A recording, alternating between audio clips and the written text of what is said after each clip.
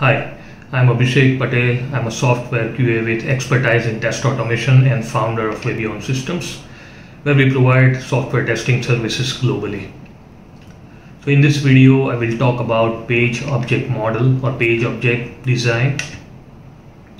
So before I begin, the important question is, why do we need it? Let's put it this way. So you as a manager decide to invest in test automation for your project, but halfway through the project you realize that the framework that came out is completely brittle and fragile, and on top of that it is too difficult to maintain, difficult to scale, and very difficult to read. And you don't need this. After investing all the resources, you definitely do not need this.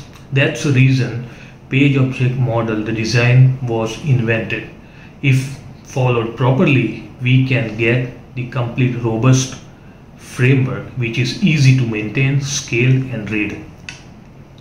Okay, so I have an example. I have developed the test automation framework following page object model. Let me demonstrate you that how a basic POM design looks like, and you can take it further based on your company's requirement. So let me fire up my Eclipse and show you how a basic POM code looks like. But before that, you can find this code on my GitHub, which is the link is in description. You can go and check it out. Okay, so without wasting time, let me demonstrate you in my Eclipse. This is the test automation framework that I have designed for application app.hubspot.com using the page object model design. This is the Maven project, so I have pom.xml file here, which has all the collection of dependencies which is required to run this project, to build this framework. Here I have three source folder. One is main Java, another one is test Java, and main resources. Inside main Java folder I have this packages, base package, config package, pages, test data, and utils. Inside the base package I have test base class. So this is the base class and going to be inherited by all the pages and test pages. In this class I have created the constructor which is going to read config.property files, which is inside config package, and this is the config.property file which contains all the global variable. And I have one initialization method here which is going to initialize browser, navigate to the URL, and will do the basic stuff, and has the page load timeout and implicit wait timeout. Then I have pages packages. Inside the pages package I have all these classes, login class, home class, context, companies. So all these classes are actually the pages of an application. So in your application, if you have 10 pages, then you are going to create 10 classes here. If your application has 100 pages, you are going to have 100 classes over here. So when you log in, when you navigate to the application, the first page you see is the login page. That's why I have a login class here. So inside the login class I have all these web elements and the method that I'm going to use during the testing, or the action method, which utilizes this web element. Let me open up the Chrome browser and let's navigate to the application. So this is the home page. So inside the I'm sorry, this is the login page. So inside the login class I'm going to have first a form element, second is this email address element, which is this one, similarly password element, and login button. So that is what I have here. email address, password and login. And now with this element I'm going to do login action. So this is the action login, and once I log in I am returning the home page object, so that way I'm navigating to the home page. So after logging page I have created the home page. Similarly, on the home page, I am first going to record all the web elements that I am going to use, or the web elements that are going to be used in writing the method or action method for the testing. So first you write all the web elements followed by the methods, and then you return the page, next page from the home page. So as you can see, there is a contact. So this is the link on a home page, and if I click on this link I am going to the contact page. That's why I am returning contact page object here. Let me show you.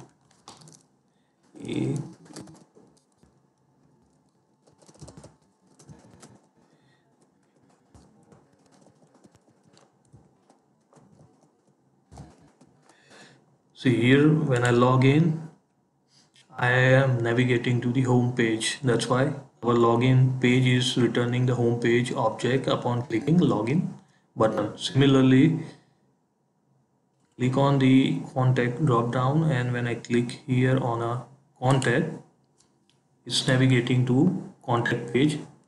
Hence our home page is returning contact page object upon clicking contacts of contact drop down. Similarly, I have this contact page or contact page class here. Same thing, first I am recording all the web elements and all the methods I'm creating that are going to be used during the testing, followed by the last method which is going to return the class or the object of other page. Okay, and also in every method there is a constructor. We are writing a constructor and passing the parameter as a driver and this keyword for this class. So this method init element page factory class dot init element method take driver and page as a parameter. So we have to create this constructor here in the class. Okay, similarly we can find this constructor in all the page class. Okay, here it is. Without constructor we cannot use this class. All these elements won't instantiate when we are going to test it. So make sure you have to have this constructor. Now I have test data package. So inside the test data package I am going to inside this test data package I have this test data crm xlsx file, which is the collection of the test data that I'm going to use during the testing. Okay, so we are using here, I've used Apache POI API to read the data from this spreadsheet during the testing. Okay, inside the, and now I have this util package. So all the code and the utility other than our application is going inside this util package. So I have this class test util, and test util class has this constants, final constant like page load, implicit wait, explicit polling and whatnot. So we can change the parameter by coming to the test util class and changing it to here, right? And I have this dynamic get wait method. So when you are designing page object model framework, you have to use appropriate weight in your test, otherwise your test will be flaky or brittle. You cannot use thread.sleep everywhere, or you cannot use just implicit wait. You have to use a dynamic explicit wait when you are designing your test framework. And here I have this method, get data method, and I have written a logic to read the data from test data crm.xlsx file, and once I read the data, I'm storing it inside this object, okay, get data object, and we will use it during the time of testing that we'll see here. So now this was the source main Java class. So this all files are required inside the source main Java class folder. Then I have source test Java. So inside this folder I am going to put all the test classes, and also if there are 10 classes or 10 page classes, I am going to have 10 test classes. So this and this should be the same when you design your page object framework, right? Inside the login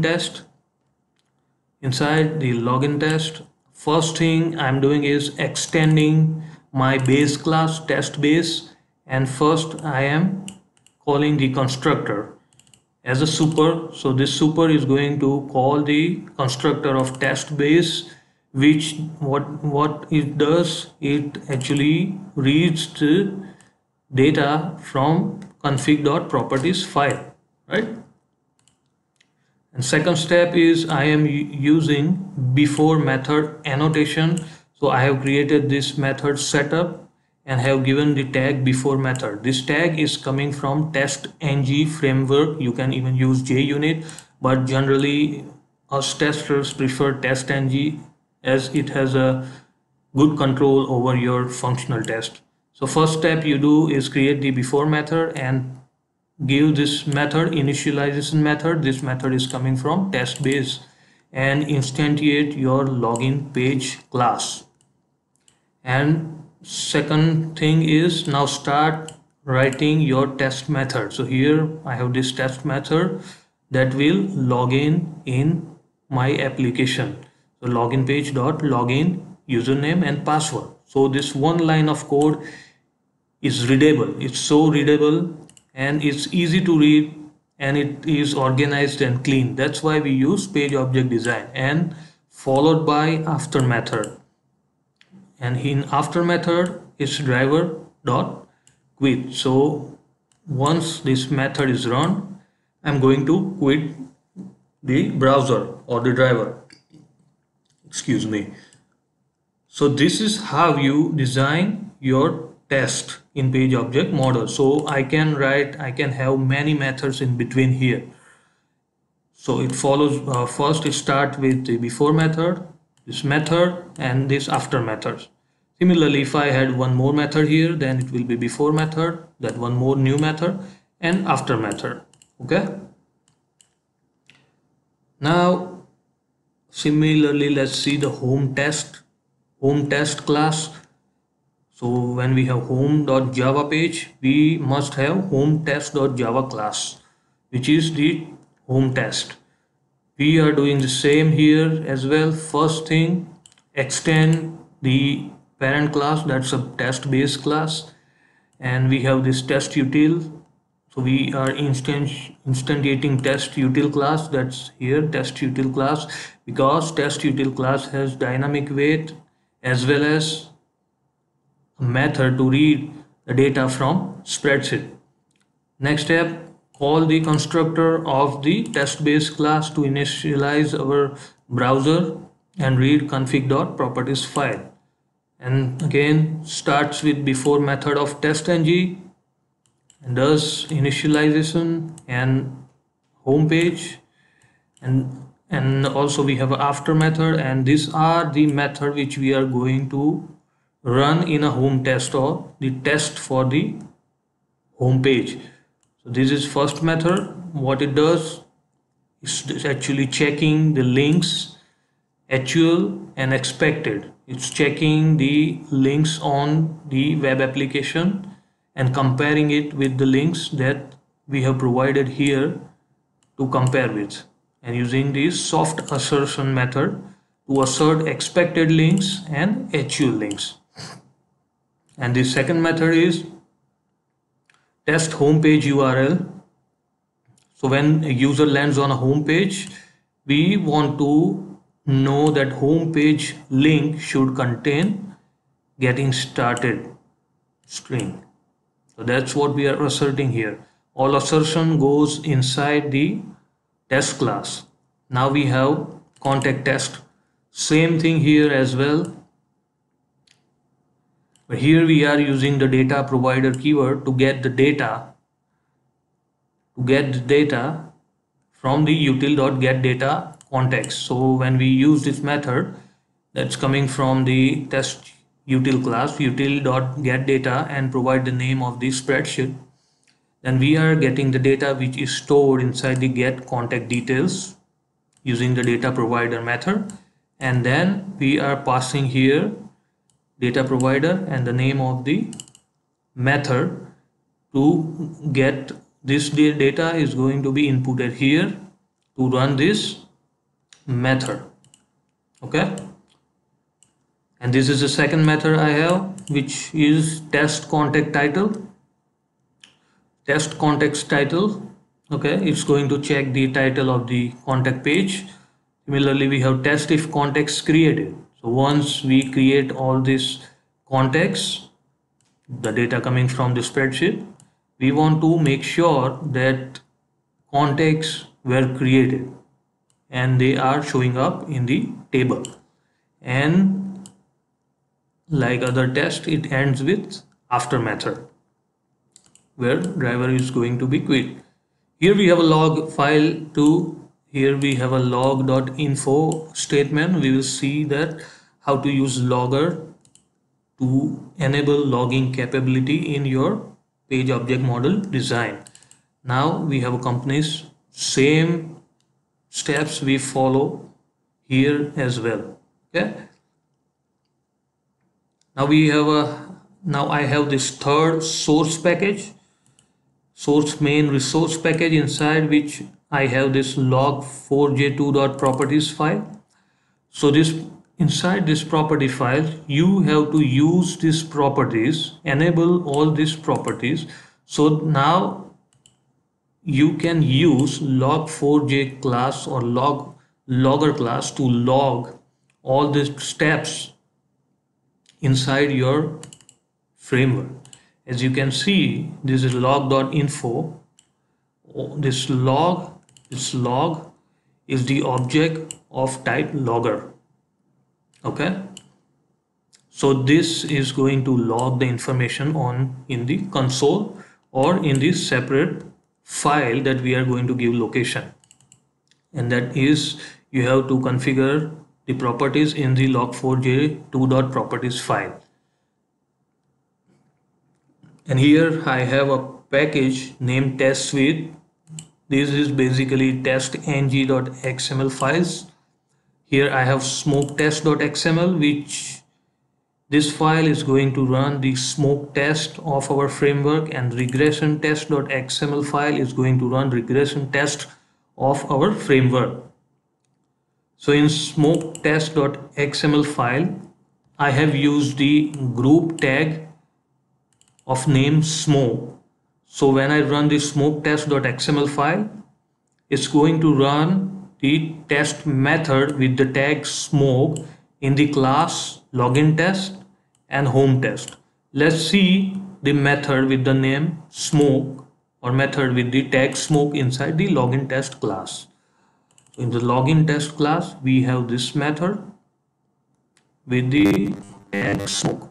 Okay, and inside the home test method, we have this method with the tag smoke. So you can use this feature or this group tag to run the methods with the tag smoke. So this is how you can separate smoke test from regression test, and you can create as many XML file as required based on your project needs. Okay, this is the basic foundation of page object model framework. From here you can scale it up based on your company's requirement or project requirement, but this is the basics. This is basic and the essential and the important structure of page object model design framework. Okay, so let's run this smoke test.xml and see whether it runs smoke test or not. Okay, run as a testng.xml.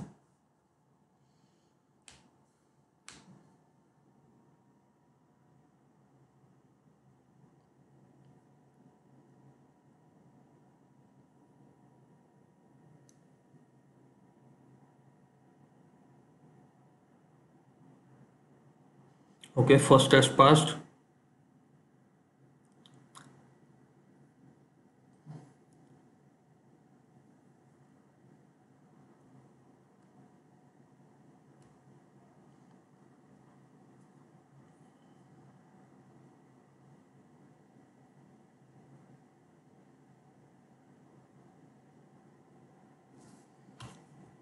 Okay, so both the test pass, test total test run were 2 and passes 2, failure 0, skip 0. So here we can see the log information. This log information is coming from log object. It's a log4j2 API that I have used in my framework to log the test steps here, right? And here we can see the testng report as well. You can find testng report inside your test output, and this report, that's index.html. You can send this report to your manager, emailable report.html report. Okay, now if you want to run this test framework or this your test project through any continuous integration tool, then you should provide it a capability to run it from command window, CMD. So for that, here I have used Surefire plugin. I've used Surefire plugin so that I can run my test, this framework test from command window. Okay, so here is the Surefire plugin I'm using, and then providing this source main resource test suite. So this is one source main resource test suite, and this dollar test suite is the parameter. It's going to take the parameter, so we can provide either regression test.xml file or smoke test.xml file inside command window. Okay, so let's see how to run this from command window or from Maven. Okay, so we have this location for our test. This is our project location. Open up CMD, run as an administrator. Yes, CD, and okay. Now command to run. Let's so we ran smoke test from IDE, but let's run regression test this time from command prompt window using Maven. So the command is mvn clean test,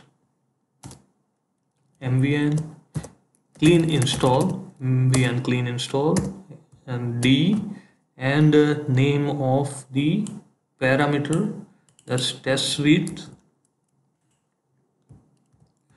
and equal to name of the XML file that we want to run. That's regression sts, right, dot XML. This command will run regression test.xml file of our project. That means all the tests of these projects are going to run using this command. Hit enter.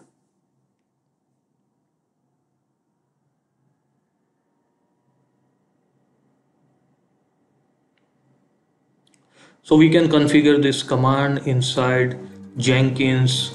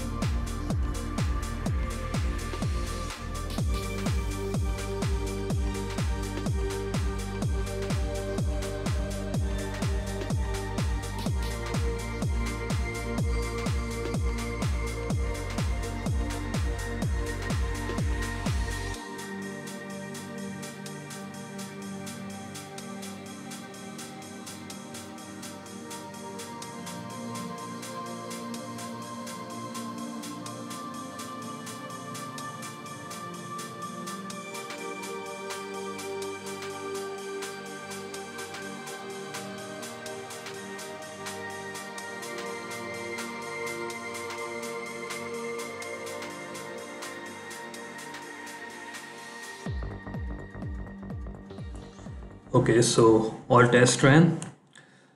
So as you have seen how smoothly all of my test ran, and here is the result. Test ran 11 and failure zeros, no errors, skip nothing, and you can find the result. Okay, it's this one, surefire reports at 6:41, and here is the emailable report. So this is the report of the test run that we just ran. HubSpot regression test, name of test, passed 11, skipped 0, retired, nothing was retried. This was the total time taken to run all the tests, right? All the parameters that were used during the testing. Okay, this is the test report which we can email to our stakeholder after done with the test run.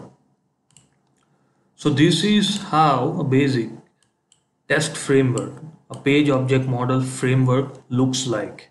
So the purpose of designing the framework is first scalability. It's now here it's easy to add a page and the test of that page. It's easy now because everything is organized. Second point is readability, as we can see here inside any test how easy it is to read this test. Third point is maintainability. So I hope you understood the importance of page object model while developing test automation framework. And if you have any questions, leave a comment below, and I would suggest you to check some important links inside the description box. And with that, I am ending the video. I hope you like it. Thank you very much.